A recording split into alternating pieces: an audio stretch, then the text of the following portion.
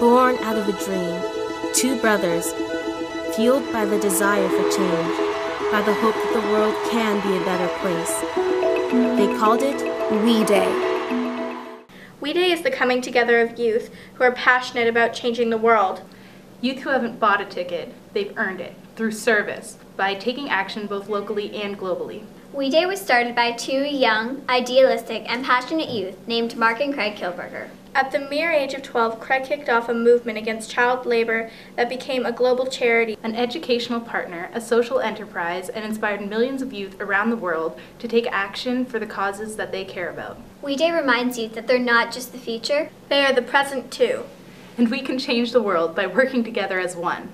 When you step into a stadium filled with hundreds and thousands of youth who all care about the same issues as you do, then you hear from amazing speakers and performers throughout the day who all have a message of change. You walk away empowered. You walk away a leader. You walk away believing you can change the world. We want to bring that energy and that passion to the Windsor-Essex area. On Thursday, April 16th, in Walkerville's auditorium. The theme is empowerment. Over the course of the day, there will be 5 periods, including a We Day 101, which introduces the basics of We Day. A geography period, which teaches about global involvement. Guest speakers include a representative from Free the Children, as well as 2 local youth who have gone on mission trips overseas. A social studies period, containing a panel with representatives from local charities and organizations who are working to make a difference in this community, including Street Help, Goodfellows, Welcome Center, and the John McGivney Center. We will also have an economics period, which will feature Gail Rock from 10,000 Villages and Ken Lewenza Jr., both of whom are speaking about being self-sufficient within the community. And last but not least, we will have our science period, which will focus on issues related to the environment and the impacts we have on it.